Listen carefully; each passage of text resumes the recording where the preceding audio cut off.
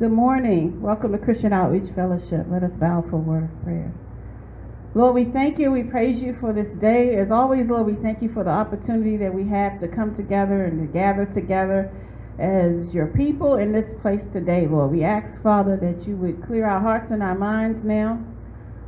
Things that have gone on this weekend, Father, up until this point, Lord, that this time may be set aside, especially for you, God, just to honor you and to worship you, Father, and to serve you this morning.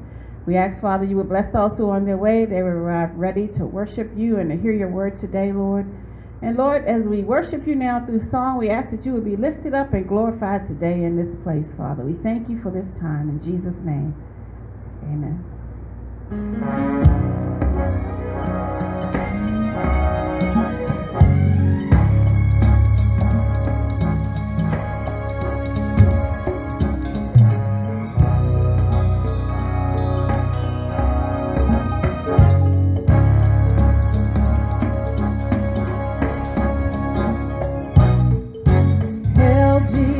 You're my King. Hail Jesus, you're my King. Your life frees me to sing. Your life frees me to sing. I will praise you all my days. I will praise you all my days. You're perfect in all your ways. You're perfect in all your ways.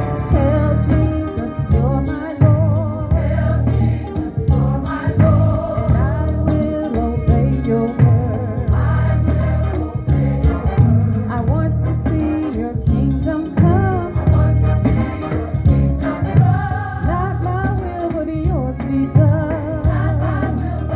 Everybody say glory, glory to the Lamb. He will take me into the land. Lift your hands, say we will conquer in your name. And proclaim that Jesus reigns. Oh, hail, hail, the Lion of Judah.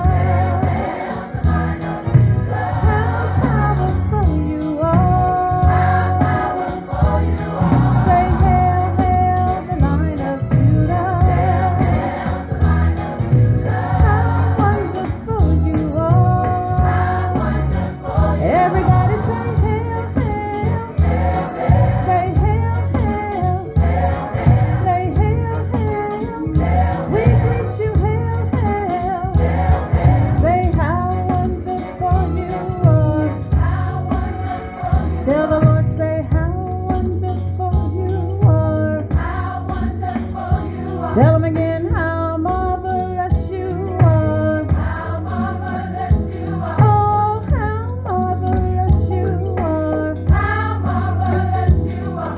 Say how marvelous you are. How marvelous you are. How marvelous you are. Say hail, hail, the Lion of Judah. Hail, hail, the Lion of Judah. How powerful you are. How powerful you are. Say hail, hail, the Lion of Judah. Hail, hail, the Lion of Judah. How powerful you are. How powerful you are. Glory to your name, Lord. We salute you this morning. And we hail you as King of Kings and Lord of Lords, the Lion of the tribe of Judah. C-O-F, C-O-F. Open up your mouths this morning. Let's give the Lord a great thanks. Lord, we thank you and we praise you, Lord, just for who you are in our lives, Lord. We thank you, God, that you love us, Father. We thank you. You love us unconditionally, Lord. We thank you, Lord, just for your mercies, for they are new every morning, God. Every morning you give us a new start, God. So we thank you, dear Lord, for those things that you are to us, those things you do for us, God. For there's no other one like you, God. There's no God like you in all the earth, Father. We praise your name. Oh, magnify the Lord with me and let us exalt his name together. For we know that you inhabit the praises of your people. So we praise you and we thank you. Hallelujah. Hallelujah. Thank you, Lord. We just can't say thank you enough, Lord, just for your goodness in our lives and your mercy in our lives. Hallelujah. Praise your name. Thank you, Lord. Praise your name, Jesus. Hallelujah. Yes, we thank you.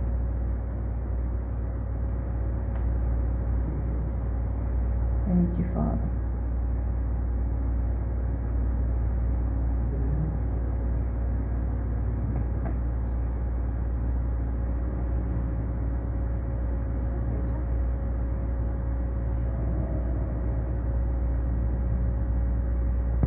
Yes, we just thank you, Father, for your mercy. Hallelujah.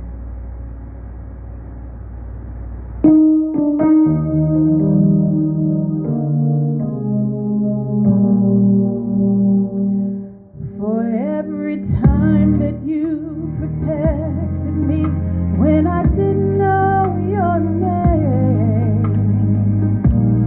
Lord, I say thank you. How you loved on me and cared for me when I didn't return the same. Lord, I say thank you. Now when it seemed like I was losing and I felt like giving up, Lord, I want to say thank you. Your love rushed in like a mighty flood and lifted me above, and Lord, I want to say thank you. I'll be thanking you and I'll be praising you all my life. Lord, I thank you for your sacrifice. Everything you do, and I want to say how you kept your hand upon me, though I've often gone astray, and Lord, I want to say thank you.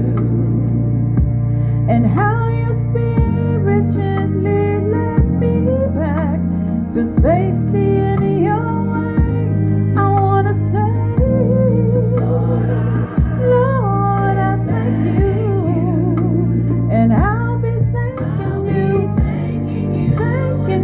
and praising you all my life. Oh, Lord, I thank you for your sacrifice. I appreciate it, and I just want to say thank you. All of my days, and yes, I'll give you praise. Oh Lord, I thank you. Yes, I do. And right now, I just want to say thank you. I want to say thank you. I just want to say, I gotta say thank you. Now you've been good, and I want to say, you've been kind. Please just let me say, you made a way. You let me see a brand new day. Lord, you never let me go astray. And I gotta say, thank you for my family. Thank you, Lord, for keeping me. Thank you, Lord, for bringing me through. And I thank you for my husband too. Thank you, Lord, for saving me. Thank you, Lord, for loving me. And I really gotta say, I gotta say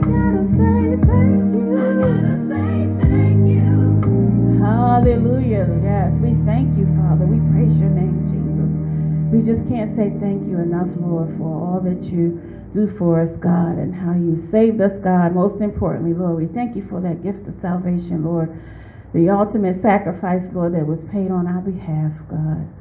And Lord, now as we continue with the rest of our service, Lord, we ask that you would just speak to our hearts, Lord. Open our hearts today, God, that we may receive your word. Open our eyes, Lord, that we may see you in the scriptures today. Lord, as our pastor brings forth your word today, we ask that you would bless him and encourage him even as he encourages us today through your word, Lord. We thank you and we praise you. In Jesus' name, amen.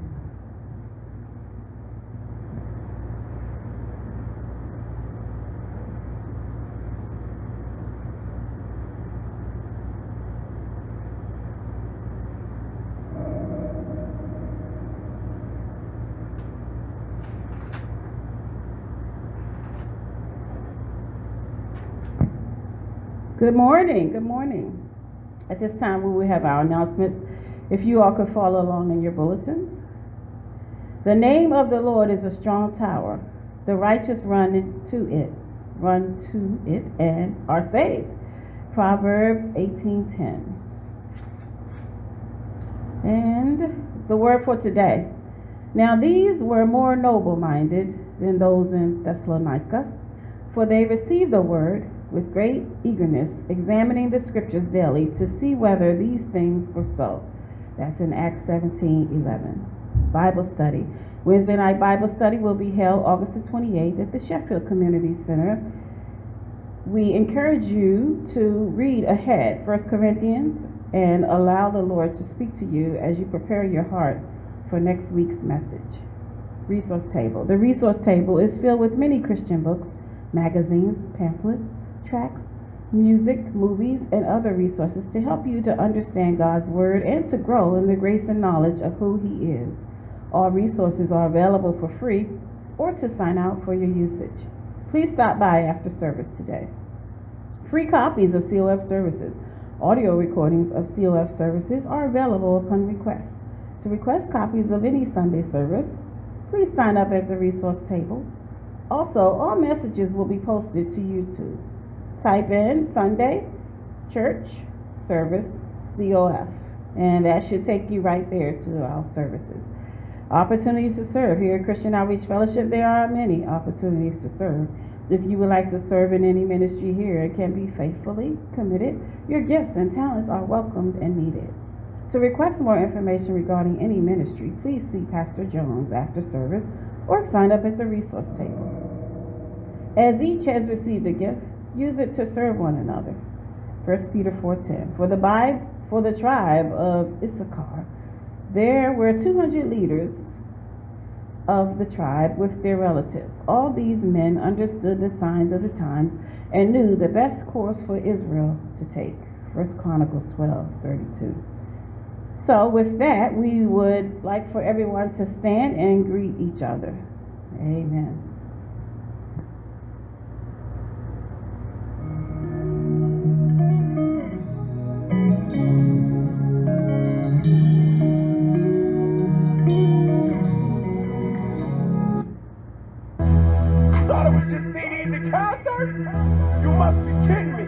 Nah, man, this is a lifestyle. We're traveling across the globe, presenting the truth of Jesus, man. What up, hip-hop? What up, gangsters, nerds? People in the hoods, repping out in the birds. Yeah, what up, church? Listen, this is for you. We were stating the fact from the scriptures written to you. That's right, we still in your area. Ain't nothing changed, we still the truth carriers. Team got stronger, way more hunger. But we follow the Christ, grace grows stronger. They should've never dated team, they beat us. Cause now we passports, both air and sea. Yeah, we ain't no preachers, but catch us in Greek shit. Translating the word from the word to reach you. Yeah, we ain't looking for decisions and converts. You can put your hands down after the concert. Christ wants disciples, that's the aim. So after the heart change, they correct the name Christ. And we ain't saying we don't want to see him saved. Saying we want to raise, not spiritual babes. So we keep the end in mind when we hitting the stage. Every new believer means another soldier to train. You share the gospel, that's cool. What you do that for? Now we got a new life. Tell me who that for? To go and get even thought you knew that, bro. It's to train him so he can go and reach true back home. Yeah, come on, y'all. 13 letters, 13 letters, 13 letters. God wrote them through Paul on inspired truth, and we just wanna spit it back to you. So what do? Yeah, 13 letters, 13 letters, 13 letters. God wrote them through Paul on inspired truth, and we just wanna spit it back to you. Let's go. Yeah, 116 click, man. Here to present to you the truth of God. 13 letters, the Pauline epistles, being spit to you over tracks, man. We got a diverse album right here, man. Folks from Philly, St. Louis, Kansas City, Texas, Tennessee, all coming together to promote the truth of God. No glory to none of us, man. All glory to God. We want to give you a survey of the Pauline epistles. It's not an exhaustive study, it's a survey of all the books. So get your Bible, get your pad, get your pen, turn your stereo up, and let's go!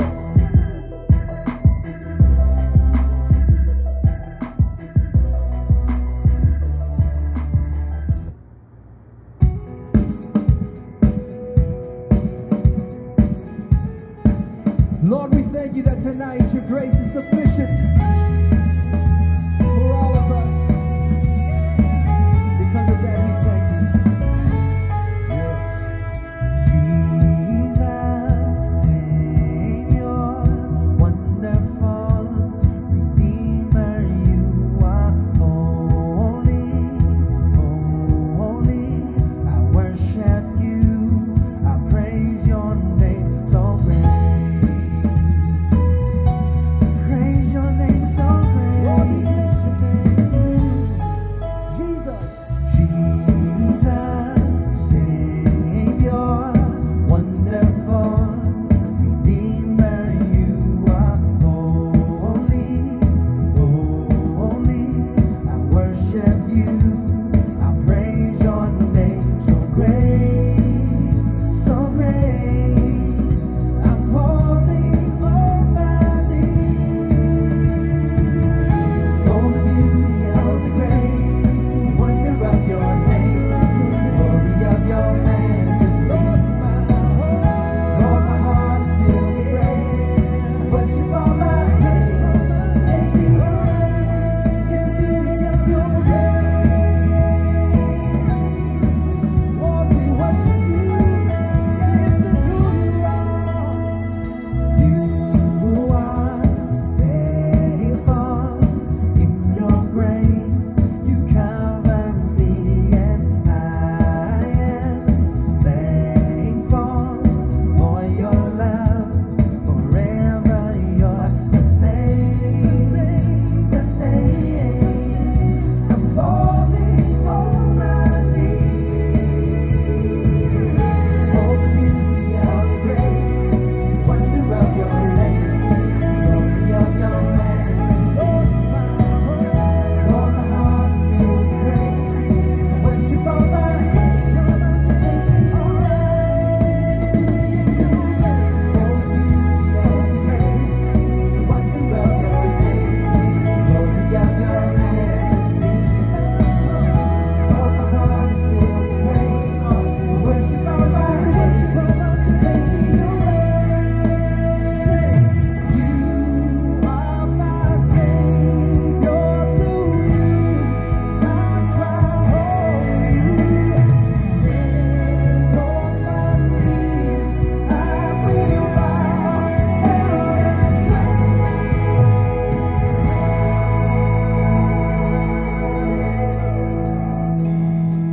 Oh, if you're grateful tonight, begin to worship him. He's a beautiful Savior. He's my Redeemer.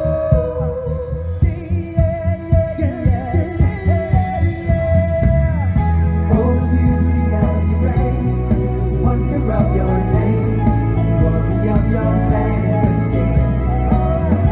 Lord, my heart is filled with praise, worship all my days. Take me away. Oh, the beauty of your grace, wonder of your name.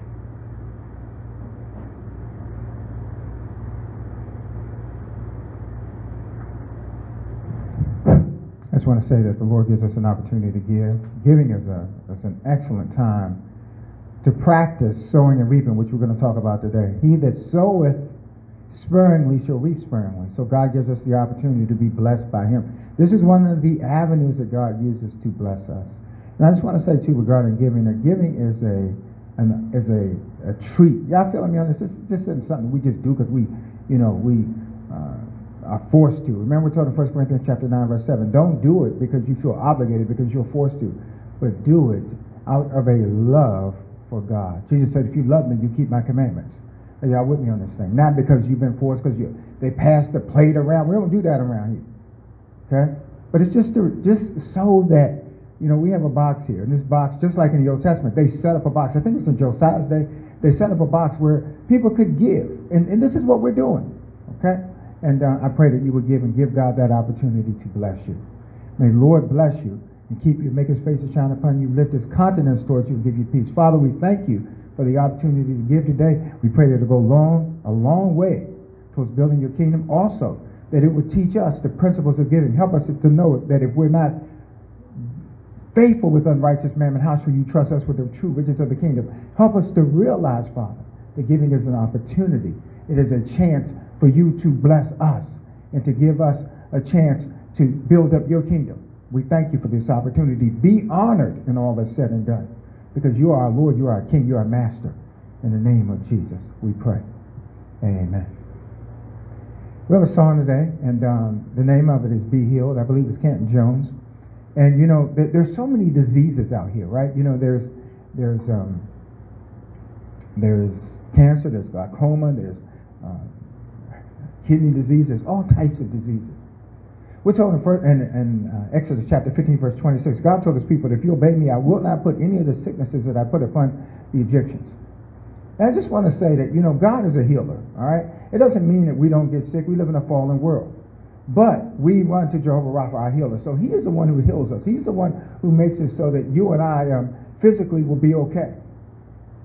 Advil never healed anyone.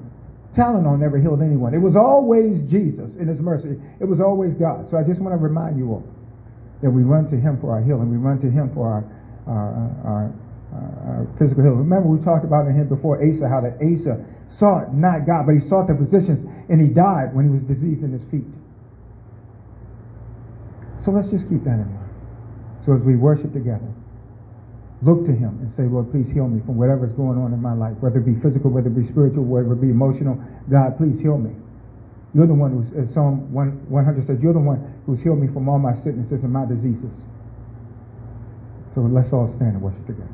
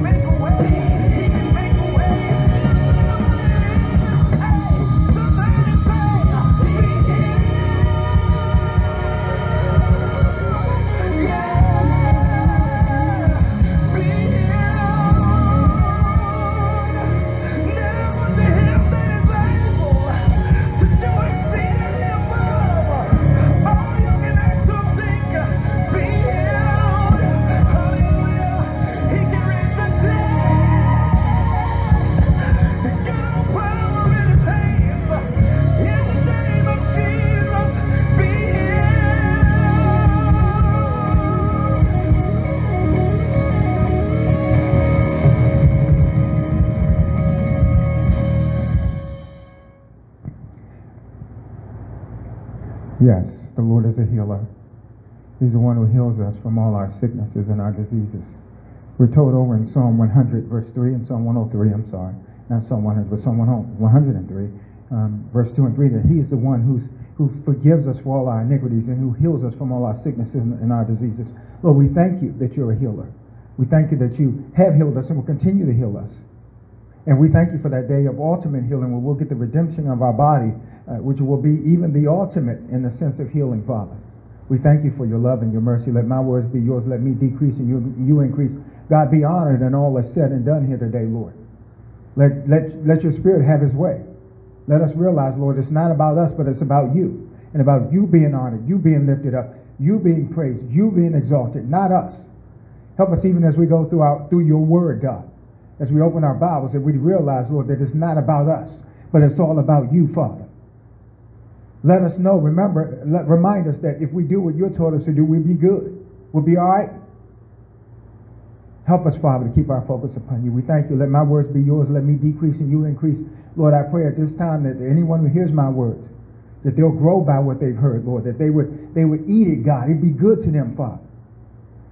And Lord, we thank you and we love you. We pray, Lord, for Miss Cassandra out front, whose legs are hurting. We pray, Father, that you heal her, Father. You meet her at her need, Father, according to your mercy and your grace, as well as Miss Francis, who's having issues with her back, God, and not being able to move properly in her equilibrium. We pray, Father, that you would heal her, Father. We pray, too, Lord, for Josh, who's in school, and Brother Vince, Lord, who's out of town. We just pray, Father, that you keep a covering upon all of them. We thank you, Daddy. In the name of Jesus, we pray. Amen. Amen. We got a lot that we'd like to cover today. And I'm going to be moving pretty fast, so hopefully you all will stick with me. Remember, we have these sheets that we pass out every Sunday, and the purpose of that is so that you can keep along with what I'm talking about. Not only that, but we have scriptures at the beginning so that you may study, as we've shared before from 2 Timothy 2:15, that you will study or be diligent, as the newer translations put it, to show yourself approved unto God, a workman or workwoman need not be ashamed, rightly divide the word of truth. I say this before every service, you know what I'm saying?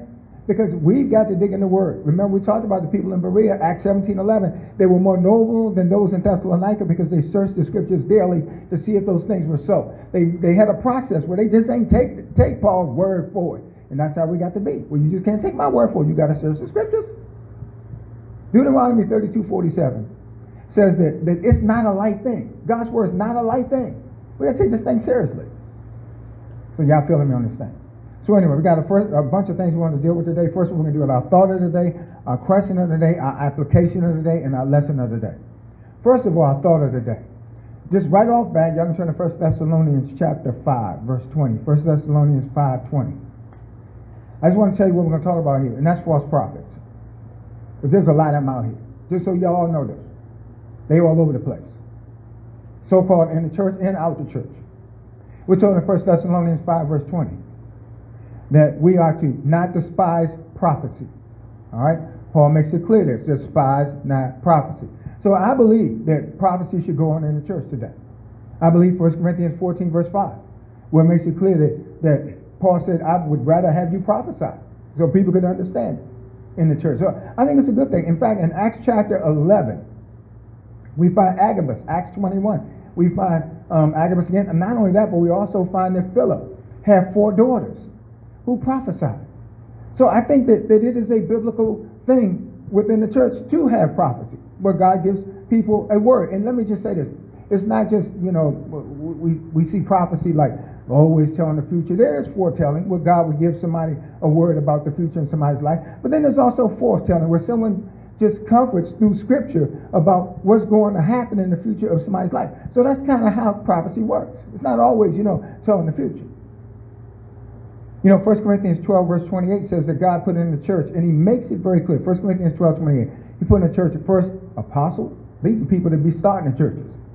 You ever find somebody start a church? They're apostles. Apostles. Then there's prophets. These who want to give directions for the church. And then guess what? Then there's teachers. And he mentions first, second, third. So let's just understand that. There are people who have the gift of prophecy within the church. Okay? Now, let me just say this too. There's also a bunch of false prophets who are running across the land. My TV was on the other night, and it had to be like around 2 in the morning.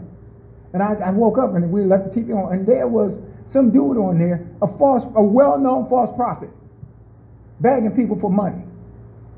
On my phone, somehow or another, a recording comes. Somebody, I don't know if y'all had any of y'all here that had this issue. Y'all, let me know how to get rid of this. This dude calls up and says, I just want to pray for you. I got a word for you. People been mean to you. I just want to pray. I got to prophesy on your life and the rest of this stuff. And it's not even a person. It's a machine. Every couple of days, I had to block the number and everything. There's a bunch of false prophets out here. You know, in the early church, they had something, I've talked about this in here before, called the Didache, or the Didache. And that document was passed around the early church to let people know whether they would accept certain people in the church. And one of the ways that they, in that document, it said that if someone comes along begging for money, they're a false prophet. I remember we were at a brother and sister in Christ church, and the dude and his wife pull up in some expensive vehicle, get out the car, come up front in the church, and puts his hand out and says, I've got a word of prophecy, but you got to grease my palm first. Oh my goodness. I wasn't in there when it happened. I was outside, but if I was in there, I would, I'm telling you, I think I would have went up and said, hey, look, you crazy.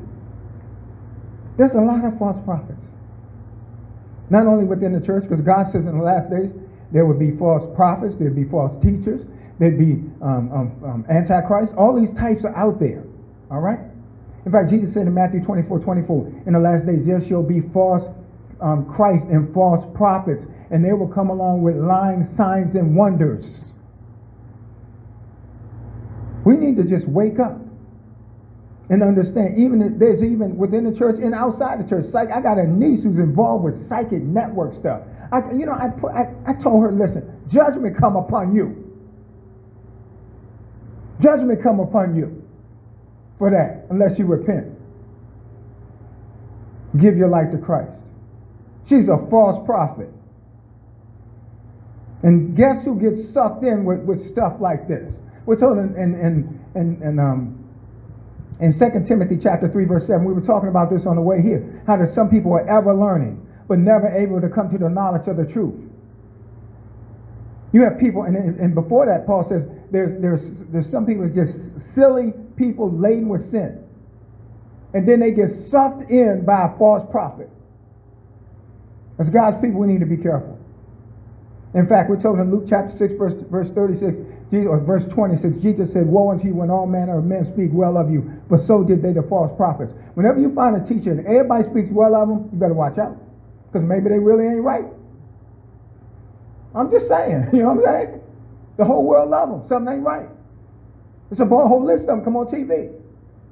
We got to say, hey, are they right or are they wrong? Are y'all feeling me on this? Just understand this. The prophets in biblical days, Micaiah was hated by all the other prophets and hated by Ahab. Remember not only Micaiah, remember Elisha, as he goes against all these prophets of Baal. He's the only one, or one of the few, because we know that there were many that God had hidden and set aside, but he was the only one making a stand. But for the most part, it was only a few of them. Remember Jeremiah, the only one going around telling the truth. I mean, so let's just understand how this thing works. If you want to call yourself a prophet, I just want to say this. Prophets suffer in Scripture. Ezekiel, his wife died. God used his wife as an example. He was told not to cry. Now try that. If you want to be the prophet, not only that, but they take Jeremiah and they stone, later on, we know history tells us, they stoned Jeremiah to death. They cut Isaiah in two. These are the prophets of God. You know what I'm saying? That's why Jesus said, which are the prophets have you not put to death? So let's just understand, the last days there will be false prophets. And when we hear it, one of the ways we know that we're dealing with a false prophet, maybe you go to a church where there's false prophets. They stand up and they're saying stuff for money. Jude tells us they will follow the line of Balaam. Balaam did it for money. And when you see that, just know right off the jump, I'm dealing with a false prophet. And we're told, 1 Thessalonians 5:22, we're told that we're to not reject prophecy, but we're to abstain from all appearances of evil, cling to that which is good, meaning if someone comes along and they got a prophetic word, if it's good, it lines up with the word, I'm going to take it and see if it comes to pass. But if it doesn't, then I'm going to say, you know what, something's not right here. Something's not right. So we got a lot of these false prophets. And we got them all throughout the land. And because of that, we need to watch out. Are y'all feeling me on that? I don't care who they are. I don't care what their name is. I remember some years ago there was a dude named, I ain't even going to give his name, but he was prophet such and such. Everybody knew who he was. Rolling up in the church asking for money. Let's just be as God's people. Let's be a little wise on this thing. Y'all with me on this thing? Somebody say amen. Amen. Anyway, let's move on. So our thought of the day, we're moving from that. Now, our question of the day. Now, this came from Sherry, who I didn't think would be here today, but she's here.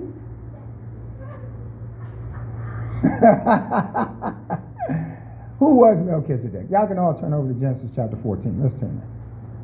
Genesis 14. You know what? I don't know anybody whose name is Melchizedek. Do y'all? Have you ever known somebody with that name? It's almost like, you know, but not Melchizedek, man. Okay, there you go, Shaquita. Another name for the baby. Genesis 14. Look at what God says. God tells us in Genesis 14, now Abraham has just rescued Lot. And when he rescued Lot, you know, and as well as the kings of Sodom and Gomorrah, all of a sudden, you know, this man comes out to meet him.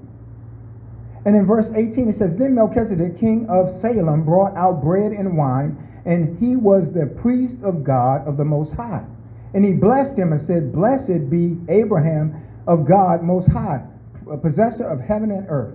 And blessed be God of the Most High, who has delivered your enemies into your hand. And he gave him a tenth of all. Look over in Psalm chapter 14. Psalm chapter 14. Actually, Psalm chapter 110. Psalm 110. 110. Psalm 110. I'm moving quickly, so hopefully y'all can keep up with me. Psalm 110, look what it says in verse 3. And this speaks about Jesus. Your people shall be volunteers in the days of your power. Are you all there? And it says, in the beauties of holiness from the womb of the morning, you had the dew of your youth. And it says in verse 4, the Lord has sworn and will not relent. You are a priest forever according to the order of Melchizedek. And this speaks about Jesus. Let's turn quickly over to Hebrews. Hebrews chapter 5. Now in Hebrews 5, look at what Paul, I think he probably may have written this, maybe even Barnabas. Look what it says here in Hebrews chapter 5, verse 5. So also Christ did not glorify himself to become a high priest, but he was, as it said of him, you are a son, today I've begotten you. As he also says in another place, you are a priest forever according to the order of Melchizedek. And then it talks about how Jesus in the days of his flesh, you know, he offered himself up with godly tears. And look what it says in verse 10. And called by God as high priest according to the order of Melchizedek. It talks about Jesus again. How this is the order in which he came through. He didn't come through the line of Aaron. Okay? He came through the line of Melchizedek. Okay? Now Aaron was the human priestly line. Okay? Which became the Levites. Look at what it says here in verse 11. Of whom we have much to say, which just speaks about Melchizedek. He says, you know, Paul says, I got a lot to say about him. He says, I got much to say and hard to explain, but it's going to be hard for me to explain it to you in so many words because you become dull of hearing. And then he goes on to talk about how that this church here had gotten to the point where they should have been more mature, but they needed milk instead of meat because they were not skilled and had not the experience when it came to the things of God. So he said, I can't share with you certain things I want to share with you about Melchizedek. But then guess what he does? In chapter 7, verse 1. Chapter 6, verse 1. He talks about how that, you know, you need to be careful that you don't fall away. You need to be careful that you don't come and taste the things of God. Then all of a sudden, you know, you've been tasting, you've been partaker of the things of God. Then all of a sudden, you walk away. It becomes impossible to renew a person like that again to repentance. And then guess what he does in chapter 7? He gets back on Melchizedek again. And look at what he says. He says, for this Melchizedek, king, at the end of chapter 6:2, he talks about king of Salem, prince, he says, priest of the Most High God, who met Abraham returning from the slaughter of the kings and blessed him. To him also Abraham gave a tenth of all. First being translated king of righteousness. Now remember we said before that that's what his name means, okay? King of righteousness. Now the question has come up. Who is this guy? All right? And it goes on to say here that he has no father. Look what it goes on to say. It says, and no mother. It says in verse 3, without father, without mother, this is Melchizedek, without genealogy, having neither beginning of days nor end of life, but made like the Son of God, remains a priest continually. Okay? So some have said in this situation, first of all, the Jews believe that, and have always believed, that Melchizedek was Shem. Okay? Because remember, Noah had 3 sons. You remember what his sons were? Anybody remember? What was it the sons were? Yeah, Ham, Shem, and Japheth. Okay? Now, some believe this was Shem. Okay? This is what they taught. There's no evidence of that. Okay? This is something they have made up. You ever talk to somebody just make up something? You ever talk to them, they say, oh yeah, you see Bob? Yeah, I saw Bob yesterday. No, they didn't. You just lied. Anyway, I don't believe that that's who he is. Now, some believe that this is no way Jesus. This is because someone pointed to this being. Someone said this can't be Jesus because it says that he is like, he's made like Jesus. Okay, it says he's made like the Son of God at the end of verse 3. Okay, and so they say well, there's no way that it could be him. Not only that, it says he has no father and mother. Jesus had a mother. But look at this. And you look at all this and you put it together. In the Old Testament, you have certain things called theophanies and Christophanies. Anybody remember what that is? Theophanies are just things where Jesus, where God, the Father. Theophanies were appearances of God in the Old Testament. Many believe, which I am kind of prone to believe, that almost all those appearances were really appearances of Jesus, which are called Christophanies, which are Old Testament appearances of Jesus. Many believe that Melchizedek was just an Old Testament Jesus. Jesus showing up in a different way. Okay? Because look at all this evidence. I mean, he's called notice what he's called. He's called a king and a priest. Who else is a king and a priest? You are. Did you know that? Did y'all know that? We're told in Revelation chapter 1 verse 6 that we're kings and priests. Or he's made us to be kings and priests. So you are King Durrell. You know that? And Grant, you king, you priester, or priest Grant. You got to wear your priestly garments, man. You got the X-Man shirt on. So we are these things. But listen, not only that, but he's the king of righteousness. 1 Corinthians chapter 1 verse 30 says he's become our righteousness. Isn't that something? Listen, not only that, but he's what else is he? He's the king of Salem. Okay? Which means Jerusalem, which means peace. He is the Prince of Peace.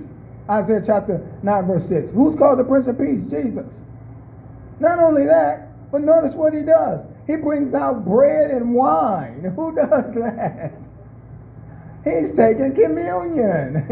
Doesn't that remind you of who? Of Jesus with the disciples. I mean, you start putting all these things together. He has no beginning, he has no end. Jesus is the Alpha and the Omega. We know that Jesus said in John chapter 8 verse 58, before Abraham was, I am. I'm the self-existing one. I have no beginning, no end. I mean, so doesn't this sound a lot like him? Not only that, it says he has no father and mother, and what many believe this refers to, he has within the priesthood, you can trace it back to the tribe of Levi or back to Aaron. But you could not trace Jesus all the way back, in the sense that he has no human genealogy in the human sense.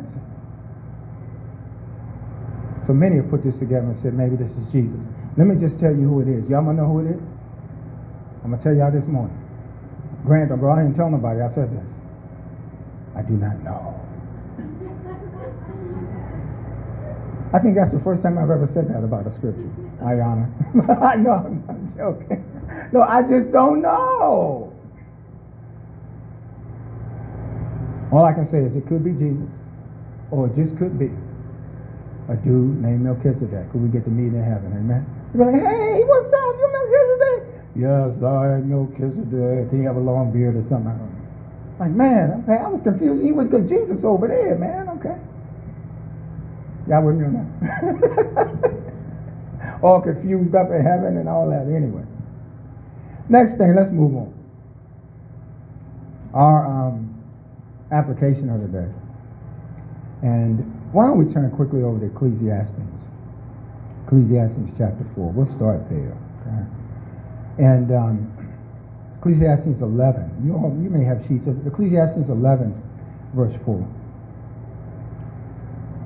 God has set up certain laws. All right? Like there's the law of gravity. Y'all know what that says? Anybody know? Ayana, what's the law of gravity? You know? Come on, you're the big time student with the A's. Come on. What's the law of gravity? Just make up something. Come on.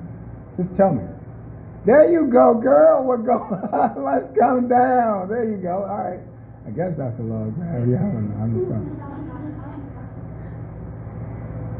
There's all kind of laws. You know, when I was helping Joshua, when he was homeschooled, teaching him, you know, I learned all kinds. Like there was Boyle's law, there was Newton's law. There's just all type of laws, they say. Okay, there's a law of thermodynamics, which is a 3-part law. You know, heat loss and that kind of thing. So there's different laws that are out here. Okay, that God has set up for mankind to follow. Now, I will say this: there's certain laws that people have made up. Like, you know, I was talking to somebody on my job, a receptionist, and she was like, yeah, because it was something that happened to somebody who did something to somebody else. He said, yeah, see, that's karma right there. That's karma right there. Have y'all heard of karma? You ever heard of karma? Good. That's the teaching that I'm sure you out there a lot, Grant, so you probably heard of karma, right? This is people use that word all the time. And this is the teaching that, you know what, that if you did something to somebody else, it's coming right back to you. Yeah. Okay? Well, karma is crazy, all right? Because karma is a belief that comes from the Hindu and Buddhist system. Buddha, the same dude who left his wife and kid. And then I'm supposed to go to a Chinese restaurant and eat his food? You crazy. I'm just joking. No, that's a joke. But Buddha did this. They teach, and then Hinduism, it teaches that if I'm good, see, the thought is that if you're a good person, and you do well, you know, you go to the next level till you reach nirvana. And you know, they say like if you were, you know, an ant and you do well, you go to the next level, you be a roach, I guess, and after the next level you grow to a bee, and then what's after bee? You know, they're not stupid. Foolishness. That's what karma teaches. Okay, so we believe Hebrews 9:27 is appointed unto a man once to die and then the judgment. That's crazy. Okay, so let's understand that there were laws that we were taught when we were young by my mama, okay? And my mother used to say, you know what? What goes around what? Comes around. Y'all heard of that? Have you ever heard this statement? The chickens don't come home to what? To roost. Okay? That's the old, I'm going way back there, Daryl. I'm going way back.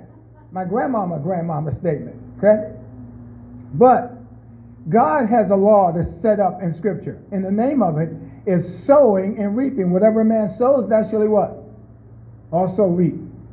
All right? So, let's look at some principles. Maybe, 8 quick principles about sowing and reaping. First of all, when it comes to sowing and reaping, all right? You gotta, Ecclesiastes 11 verse 4, you got to get out and make a decision within your mind that I'm going to do it. I'm going to sow. It says here in verse 4, he who observes the wind will not sow, but he who regards the clouds will not reap. And what that means is if you wait for perfect conditions, you'll never do it. You know what I'm saying? How many people who say, I'm going on a diet this week. This is going to be the week. This is going to be the week I'm cutting out all sugar. I've said I'm cutting out sugar. And I'm telling you, by the end of the day, Grant, I had to have that Slurpee. I had to have that ice cream from Chick-fil-A. Okay? How many of me people don't like that? And they don't go forward with what they say they want to do. And this is how many of us are. So first of all, you got to say, if I'm going to be blessed by God, this is one of the avenues of God to set up for me to be blessed, is I've got to take the steps to go in that direction and do it. I've got to, as the prodigal son did, come to my senses, okay, and say, okay, this is what I'm going to do. I'm going to begin to sow in the right direction. I heard people say, you know what, when I get old, that's when I'll begin to, get involved in ministry. When I get old, when I get some spare time, I'll pass out some tracts. Oh, when I get, when I get my income tax, some of you heard that before. When I get my income tax, that's when, oh yeah, that's going to be, and then we never do it. You know what I'm saying? Because for many of us, okay, we just set back too much and we won't get out the boat. We won't get out the boat. This is why Peter was well known, because Peter got out the boat.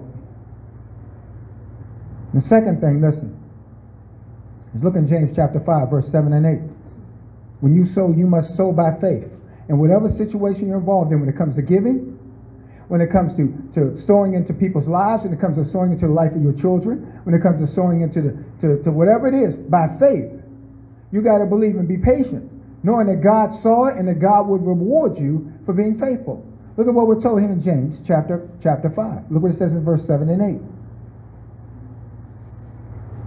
8. Therefore be patient, brethren, until the coming of the Lord, and see how the farmer waits for the precious fruit of the earth, waiting patiently for it until it receives the early and latter rains. In so many words, we got to be patient. I'm telling you, you know what? I have spent a lot of time passing out tracts. Okay, your husband gave me a lot of tracts, and he won't get rewarded for helping me or for giving me that. But I'm telling you, I passed out tracts, and I passed out flyers in this community about us being here. I've done these things, and I did it where the community we were at one time.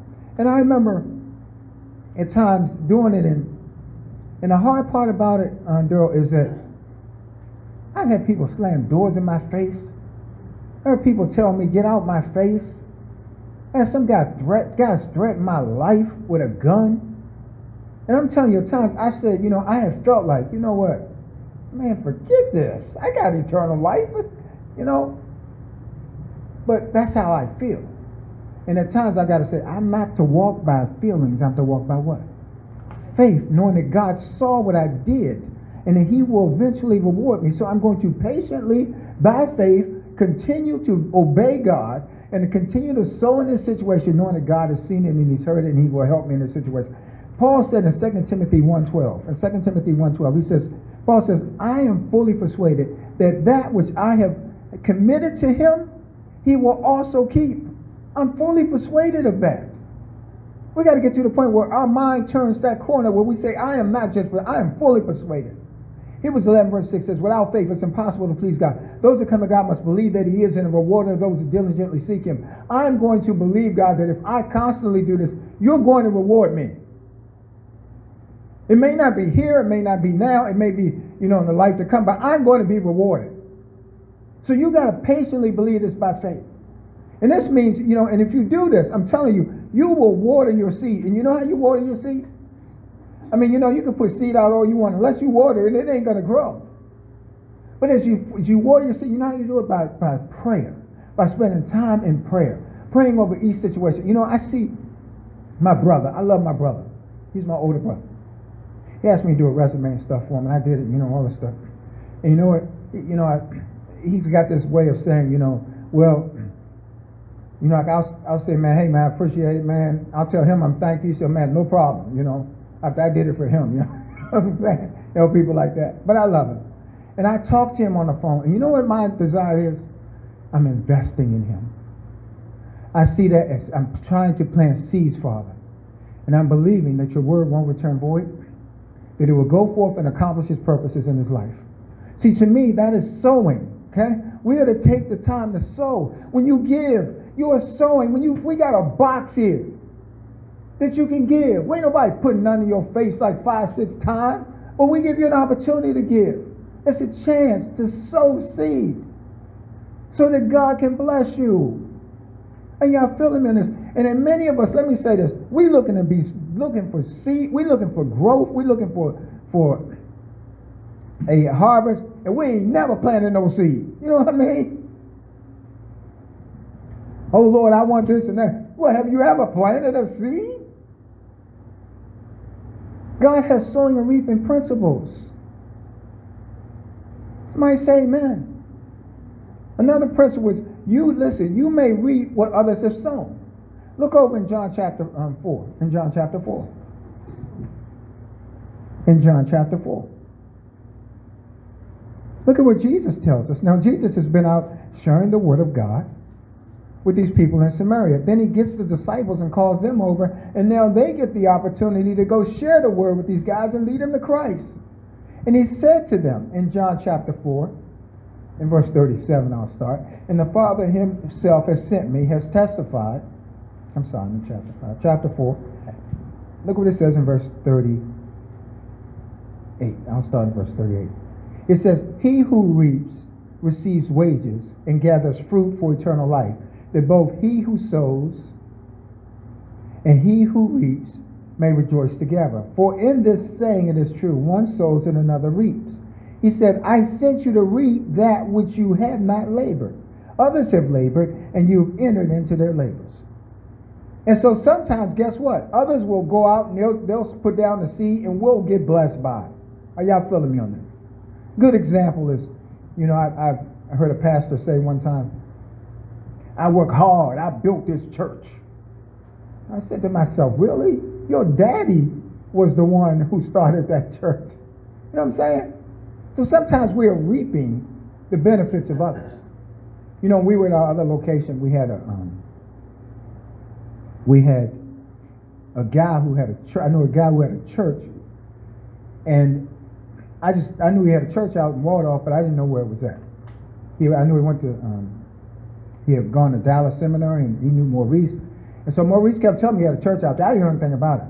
And then one day somebody came to me and told me that his church had either moved or closed down. And I said, wow, okay. And her name was Brittany. And Brittany said, I went to that church. I said, really? She said, I'm here now. And now I was benefiting from what God had done through him in her life. Lots of times we benefit from others, don't we? Others who've sown seed. And now we get to benefit from it. Are y'all with me on this? Does this make sense? It reminds me of, in a bad way too, that happens. If you grew up in a household where your family on crack or something like that, or I grew up without a dad, okay? So there were certain things that I missed out on. But this was a decision that my mom and dad made. So I had to reap the fruit of the decision that was sown. Are y'all with me on this? Sometimes the fourth thing is that your sin will cause you to have crop failure. You may sow into a situation, but your sin will cause crop failure. Now let me say this in the Old Testament, in the book of Joel. In fact, y'all can turn to Jeremiah 12, verse 13. Jeremiah 12, 13. In the Old Testament, in the book of Joel, they were having problems. They were afraid because they would plant crop, and all of a sudden they would get these particular locusts. Or y'all can turn to Joel if you want. They would get these locusts, and these locusts would come and attack them, their crop. And there were different types. There was the swarming locust, the crawling locust, the hopping locust, and the destroying locust. These were types of locusts that would come and destroy whenever they would plant stuff. And so they wouldn't have anything that would come up from what they had planted. Now, we don't harvest today. We don't live in an agrarian society.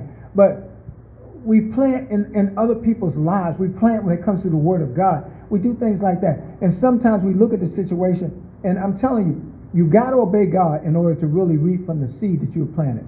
We're told in Malachi 3, in Malachi chapter 3, verse 1, or verse 11, God had told his people, he said, you know what? If you obey me, I will rebuke the devourer. I don't know how many times I've come home or got a phone call from Lisa, and she said, oh, well, guess what? The devourer struck. What are you talking about? The washing machine broke. The whatever broke. And I used to say, stop saying that. Because that's to irritate me. But let me just say this. Sometimes, Jeremiah chapter 12, sometimes in our lives, there's crop failure. Look what it says in Jeremiah 12, verse 13. God had told us, they were hard-headed. He says, they have sown wheat, but they are reaping thorns. Okay? They had sown wheat and now they're reaping thorns. Jeremiah 5:25 says at times, guess what will happen when you're not obedient to God? It says your iniquities have turned these good things away from you and your sin has withheld good things from you. That's Jeremiah 5:25. I don't know how many times I planted something and then walked out there and a couple months later and like, what is that? I didn't plant that. Grass out there, that's weeds. Are y'all with me on this? Next thing I want to point out, I'm going to make this real quick. You always reap more than what you sow. Hosea 8:7. Hosea 8:7 says if you sow to the wind, you will reap the what? Whirlwind. You'll get that tornado right back. Are y'all with me on this? So we got to be careful. Like if you plant grass seeds, you ever notice more seed grows from that seed? The wind takes some of it in certain places. It's the same way when it comes to the principles of God. If you reap evil, and especially evil, more evil will come your way. That's just how God has set it up. And we're going to see this today in a few minutes with the Amalekites. God has set it up like that. I remember this thing with Saddam Hussein. When Saddam Hussein was in charge in Iraq, when he took over, Lisa, he had all the government officials meet in this great big auditorium. And he sat there with a cigar. And he had a list of people who he didn't like. And he called them forward, one by one, and said, you're a traitor. Took them out back, had them taken out back and shot to death. He's sitting there smoking his cigar. People nervous, doors locked. They couldn't leave. And then when his turn came, was it 2003? When his turn came, he's in there talking about, you can't kill another Muslim. You can't do this. This is wrong. Please. I think about Idi Amin. You heard of Idi Amin? The one who used to kill and eat people? He had all his friends over his house. These people was his friends, and they were all together, and they was having a party and the rest of this. And they knew he was evil, but they wouldn't say nothing to him. Idi Amin's they're all having a so-called good time. And Idi Amin goes in the back and says, I want you all to know something. You are my friends, and I love you all. And he comes back with somebody's head in his hand and says, this was what happens to people I do not like. A couple of months later, almost everybody in that room was dead. You know, because they didn't open their mouth and say something. When you see people on TV who take people's lives, kill people, you know, you ever watch the news, such and such shot and killed such, believe me, their day coming, okay? We're going to see this in a second. And it's going to be probably worse. And sometimes you sow in tears.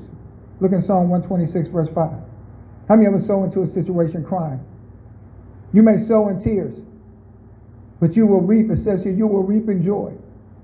How many of us sow into a situation? You don't spend time in that situation. You don't spend money into that person's life. Maybe your children's life. Now all of a sudden they cutting a fool. You don't try hard to pour into their life. And it's been a very tearful event. You know what's funny is not too long ago I was looking up tears, and you know they say when it comes to tears there's different types of tears. Did you know that, Ayana? There's like 2 to 3 different types of tears. There's a tear that you get when you yawn. How many of you yawn? How many of you sleepy? Okay, when you yawn, that type of tear is different than the tear that comes when you're sad. The tear that comes when you're sad is made up of different chemicals. And that particular, or happy. And those particular chemicals, they say, have a healing process in it that help you to relieve stress. Isn't that something? Just remind you, Revelation 21 verse 4 says the day will come when God will wipe away what? Have you hear? How'd you know that? It doesn't just say our tears, but every tear, man. You know, Psalm 56 verse 8 says he takes our tears and puts them in a bottle. You know, people, they used to have professional mourners, used to catch people's tears, put them in a bottle, put them on top of the mantle. And they would keep them there, Grant, to just remind them of that sad time. Well, God takes our tears and he puts them in a bottle. He writes our name, it goes on to say in his book. But it's just amazing that he's going to get that close to you, Sherry, and he's going to take his hand and do like this.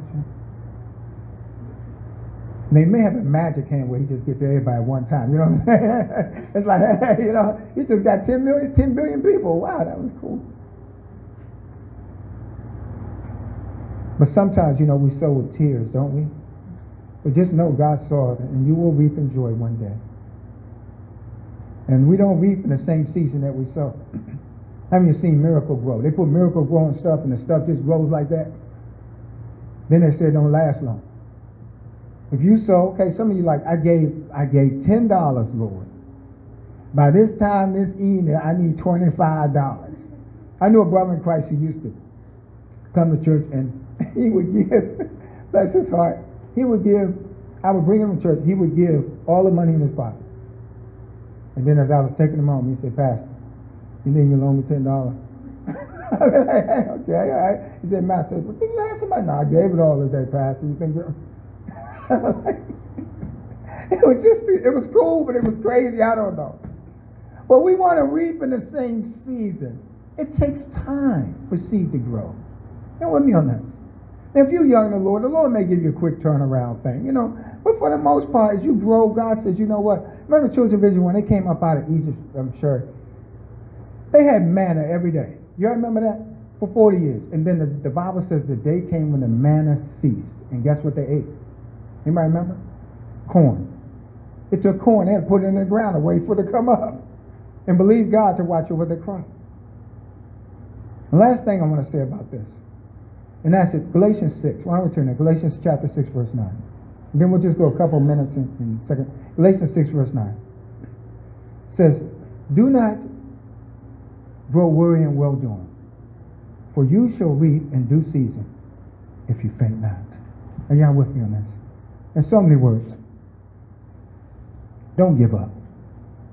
Don't give up on obeying God. He's seen your situation. He knows what you're going through. 1 Corinthians 15:58 says, listen, be steadfast, unmovable, always abounding in the work of the Lord, knowing your labor is not in vain. Are y'all with me on this thing? How many of you ever felt like, you know, I've done this, I've been praying about this, you know, I know some people said to me, you know, I tried Jesus, I prayed, it ain't work, you know. But maybe you really didn't dig deep. Maybe you didn't seek Him with your whole heart. Don't give up. Because there is a season, a due season, in which you shall reap if you faint not. And y'all with me on this? You don't know when that season might be. Y'all planning these kids' life. You know what I mean? That day gonna come when one of them turn around and they say, you know what, I love you. I just thank you, you brought me up in Jesus. And you're gonna be like, it was all worth it. You know what I mean? Many of us right now just waiting for the harvest. God says, just be patient. And don't grow weary. He'll bless you in due season, when the time is right. I heard a story before about a man who was trying to break out of jail, and he used a spoon. And he dug under there for years. And finally got to a point where he said, this stuff ain't working. It's just not working. And he had dug, and found a young girl. He said, I quit. He gave up. But later on, they did an investigation and found out that he was 6 inches away from the top of the surface. Now with me on this. Don't give up. You will reap in that proper season if you just be patient and let God. I want to deal with this today. One last thing. We got 5 minutes left. Let's turn to 1 Samuel. 1 Samuel 15. We're going to go 10 minutes. Is that all right? 1 Samuel 15. And I'll start in verse 1. Now, as we saw before, at this time, Saul is king. Samuel's the prophet. Saul has been hard-headed, but God's going to give him another chance. How many ever mess up? And God says, okay, I love you. Let's try this thing over. Let's get a reboot. You ever, Grant, you ever played a game and you were just down by so much, you just said, man, look, I'm pushing the button down. You ever been online and played somebody and they push the button, you know what I mean? When I used to play basketball online years ago, people push the button. That used to make you so mad, you know. But God gives you a reboot. Okay? God gives Saul another chance. He's king. So look what happens in verse 1. It says, so Samuel also said to Saul, the Lord has sent me to anoint you king over all of his people. Wow. He lets him know right up front. Obey God. Now, one of the things I understand is we obey God. We're told in John chapter 14, verse 15, if we love him, we'll keep his commandments. We obey him out of love. But not only that, but God wants us to obey him out of the position that we have. You're a child, Ayana, of the Most High God. If some dude gets you, he done won the lottery. You with me on that? He done won the lottery when you get married. Well, Michael, one of you little guys, when the time comes when y'all get married, she has got herself a king. You are a king. Understand your position in Christ. And so look what he says. You have been chosen. God chose us before the foundations of the world. He said to him, Samuel. Samuel said to him, Saul, listen, the Lord sent me to anoint you king over his people. Now therefore heed the voice of the words of the Lord. And what he's saying is, listen. Don't just listen, but obey. Y'all with me on this? Obey the voice. This is the voice of God is what he's saying. Look what he says. Thus saith the Lord of hosts.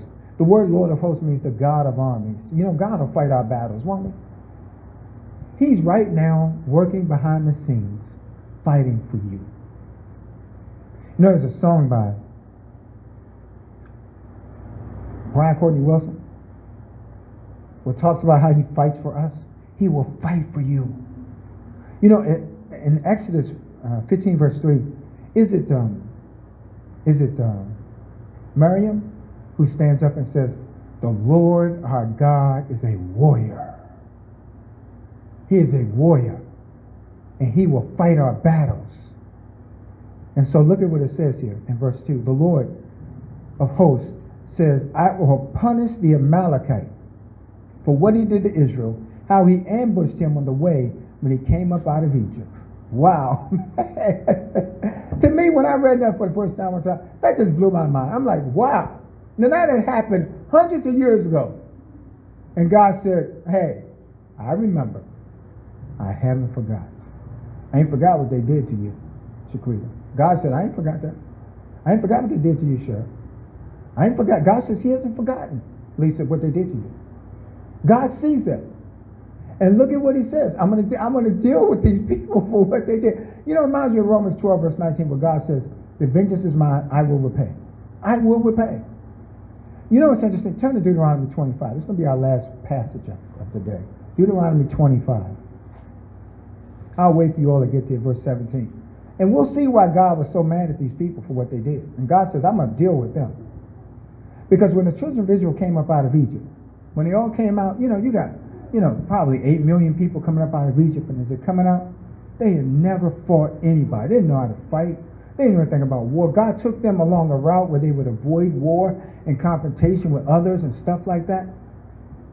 But guess who attacks them, man? Look what it says here in verse 17. Remember what the Amalekite did to you on the way as you were coming out of Egypt. How he met you on the way and attacked your rear ranks. All the stragglers in your rear, when you were tired and weary, and he did not fear God. God said, I ain't forgot that. When they said this about you, when they did that to you, and he attacked you when you were tired, he said, therefore, I want you to wipe all of them out. I want you to wipe all of them out. And this is why we're to pray for our enemies. You know that? Turn back to 1 Samuel. God says, you know what? Because of what they did, I want them all wiped out. And I've heard people say, well, it's not right that God kill everybody. Who are you? Who am I to question Almighty God? I was talking to somebody not too long ago, and I said, well, let me ask you something. They didn't believe in Jesus. I said, where'd you get all these opinion about this and that? They said, well, this is what I think. I said, am I supposed to believe what you think or what the Apostle Paul taught in the Word? You or Paul, who? Who are we to question God? All souls, God says in Ezekiel, all souls are mine. This is why he could do what he wanted in Genesis chapter 6. He wipes out the whole earth, okay? Except for Noah and his family. So he says, I want you to wipe them all out. Children, animals, all of them. And I believe, we talked about this in here before, mercy killing. Well, the Lord in his mercy will have children put to death. I believe that. Because he knows that when they get old, they will reject him. So now they can come to heaven. They're under the age of accountability. They'll go be with him. But if they get old and continue in that system, their lives will be screwed up. And God said kill them all. You know why? Because let me just say this. They have found, they've done research, that there was these environments were rampant with sexual disease, mainly sexual disease. Believe it or not, they're worshiping other gods. And God says, If you marry these people, there'll be a thorn in your side and a prick in your eye. Don't, Daryl, marry no unbeliever. I don't care how pretty she is, Daryl. That's what they will be. God said, wipe them out. Stay away from them. So anyway, last verse and we'll close off. He said, kill both men, women, infants, nursing child, ox, sheep, camel, donkey. And so Saul gathered all the people together. He had, 200,000 foot soldiers, 10,000 men of Judah.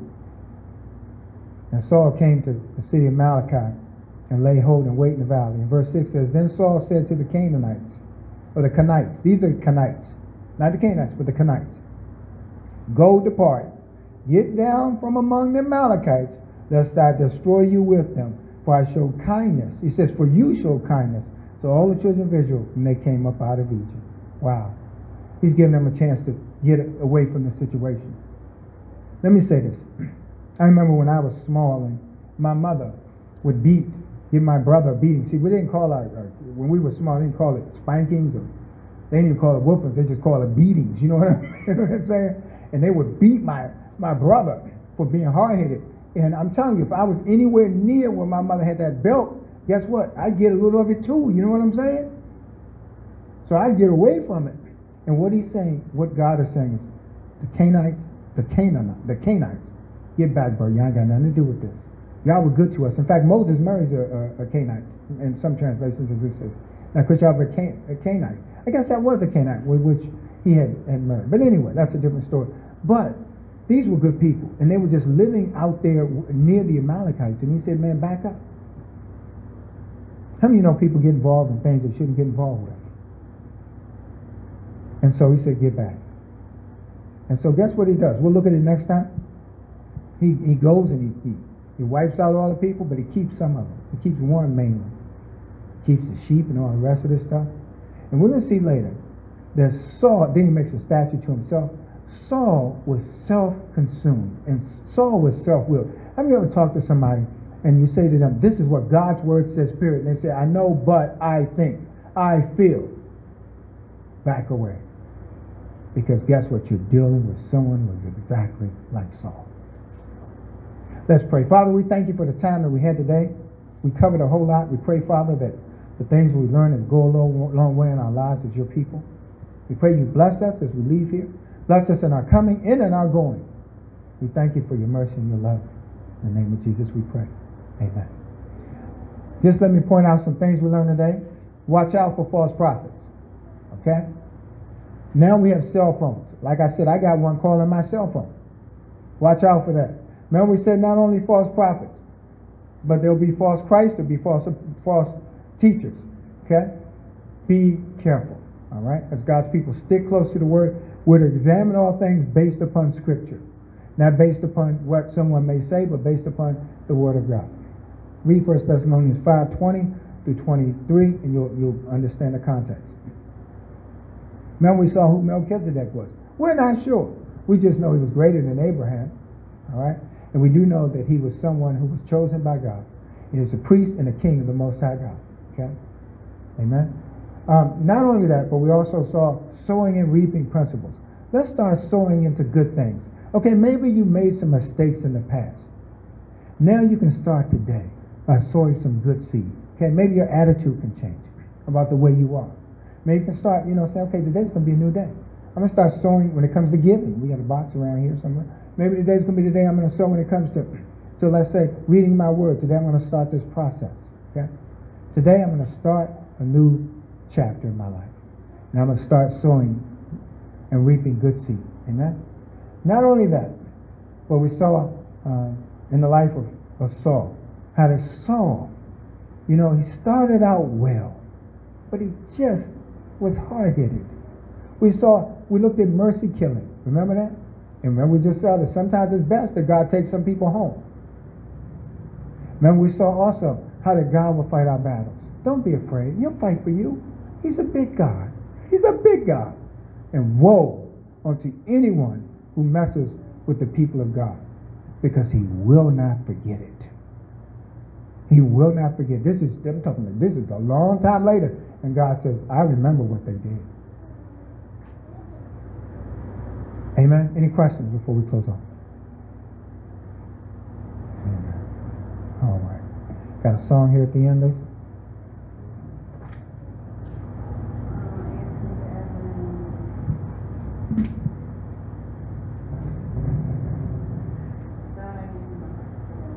God, I give you my heart by Anthony Evans.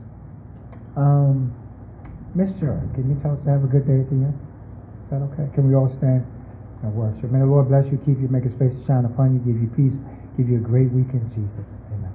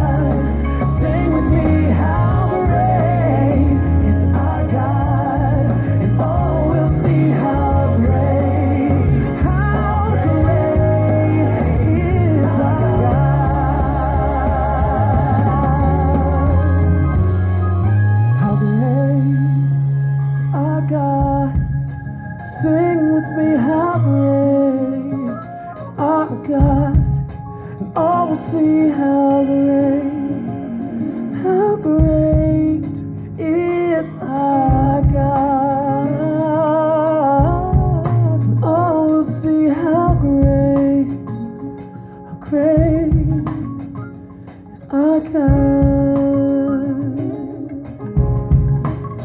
Oh, see how great is our God. You are great.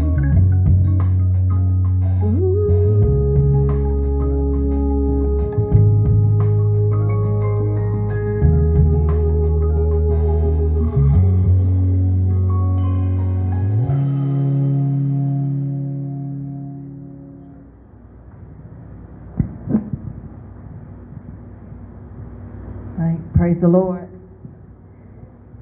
We just thank God for His word today and what He's sown in our hearts, and let us all go out this week and be fruit bearers through what He has taught us in here today. God bless you all. Have a good week.